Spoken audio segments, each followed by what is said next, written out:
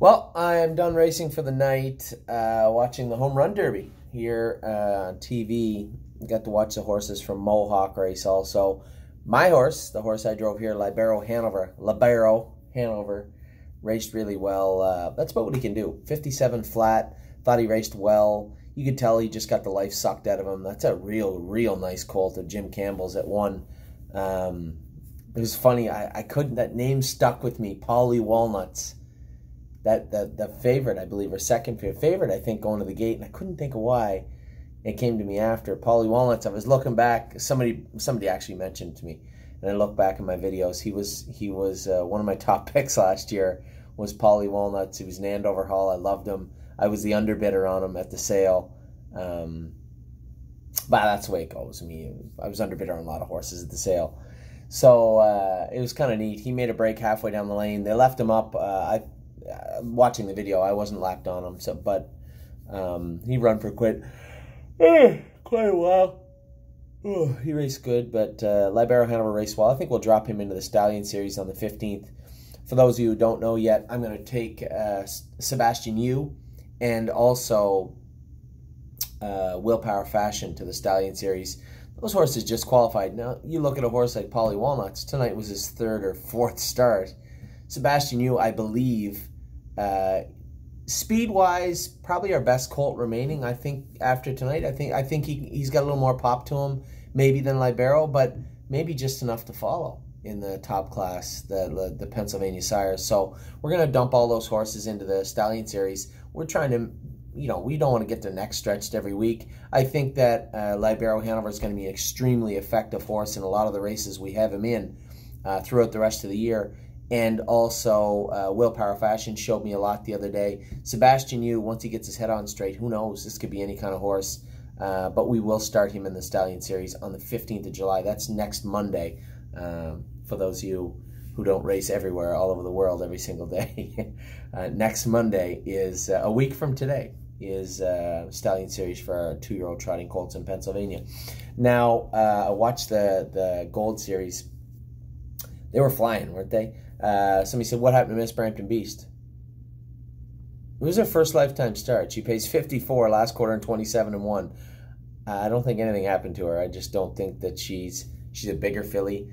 And I think she's going to need a few starts to pace 52. You look at a horse like Need Your Opinion, who raced absolutely incredible. Smaller, compact filly, doesn't wear a boot. She's already built physically for what she needs to do right now. Miss Brampton Beast is bigger, ganglier filly, gonna have to pack some more muscle on that frame to do what she needs to do. Maybe she won't, maybe she will. I thought she raced okay tonight. Looking at the starters, it wouldn't bother me in the least if we raced her once in the grassroots or a couple of times, but I'll talk to Mario and our clients about that. Certainly don't want to get this filly's neck stretched. She's a nice filly. We know what she can do. We know what she's capable of. If she needs a few starts to do what we've seen her do all year, training, then let's give them to her. So she's going to be racing on a pretty strict 7-day schedule, I think. And wherever we decide to race her next start will be fine with me, gold or grassroots. A horse that I don't think will be dropping out of the golds will be Need Your Opinion. How good was she tonight? Here's a filly that qualified 3 weeks ago and then raced last week. And somebody said, well, she raced. No, she didn't. She broke a hobble at the 3/8 pole. She raced for 3/8 of a mile and then missed another week and raced in the gold. Not ideal in the least. And Need Your Opinion was just about as impressive as you could possibly be tonight. Wow, really good finish closing at the wire. Trafalgar raced good. Looked a little pinchy left hind to me. Very treatable. I don't think there's anything serious. But, excuse me.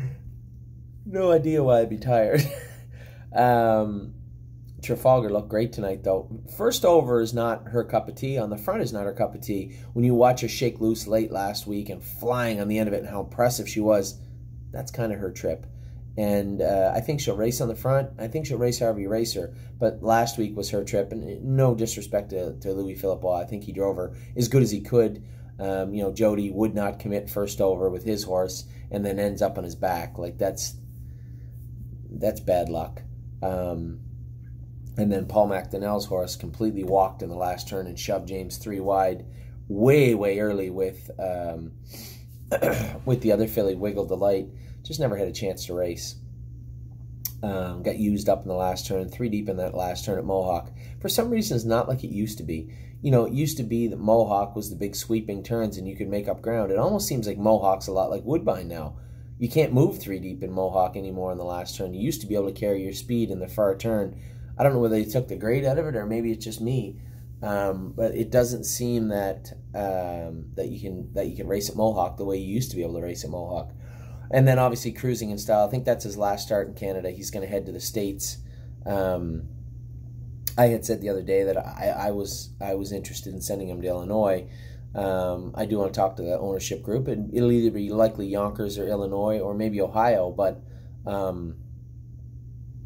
I think, you know, trotting in 53 at Mohawk and 54 is not going to help him right now. Well, I'd like to know if he can do it Yonkers. It would be nice if he could race for some big money for a little while. And then if things fall apart, we can always ship him to Ohio or out to Illinois to freshen up. You know, everybody thinks, well, they get tired and you got to turn them out in the field. Not always the case. You know, a couple of good wins will freshen anybody up. And I think, you know, Yonkers will chew you up right now in the Meadowlands for sure.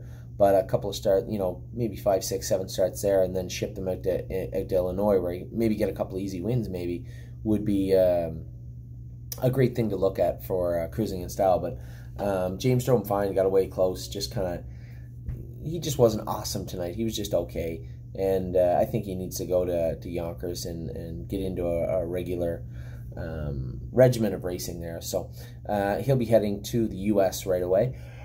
My goodness. Oh, he'll be heading to the U.S. right away. Tomorrow, I have a big day. We get 6 horses. I'm driving Stonebridge Simba, a long shot out of the 9-hole in race 12. But we got 5 fillies in the Pennsylvania All-Stars. Knockdown Dragout looks like she's got a really good shot in there. I'll tell you a horse that might be sneaky good tomorrow is Roseron Versatile. She looks like she got a shot in that class. A couple of tough ones in there. Who else do we got? Path of Totality caught some tough ones. So did Miss Mischief Maker. Who's the 5th one? Harness AM might be our best shot tomorrow outside of Knockdown Dragout. I think Harness AM's got a good shot tomorrow. So a lot going on tomorrow for me, especially for the stable also. But for me here in the Poconos, Wednesday I'm off to, Mark's going to go to, Mark is going to drive her horse in New York, in Buffalo, and I'm going to go to Ohio.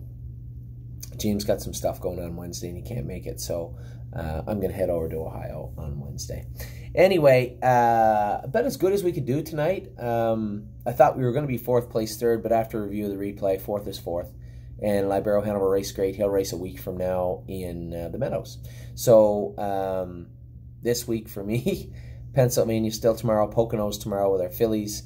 Wednesday, Grassroots or Buckeye Trotting Colts in Ohio. Thursday, I'm driving Fox Valley Shazam and Narvika, both drew 9 at Mohawk. And then Friday, we've Dio, Spirit of Dio at the Meadowlands in the final for the New Jersey Sire Stakes. And then we have Saturday, I might just go to Kawartha. I think I'm going to drive Tiamo Hanover and Just a Tad. I like driving Just a Tad, and I need to drive Just a Tad. Tiamo Hanover's first start, good spot for him too. And maybe Utopian will make his first lifetime start also. So 3 horses at Kawartha. I think I might take Sunday off if you guys don't mind. And then Monday I'll be in the Meadows. So that's it for tonight. A good night. A good night. Could always be better. We didn't win any races, but we had a pretty good night. Need Your Opinion show strutted her stuff for those of you who thought maybe she wasn't quite good enough for the golds. Told you so. And Trafalgar, not a great trip for her. Wiggle Delight, a horrendous trip, 3 deep in the last turn. And Miss Brampton Beast, a little bit of a question mark there.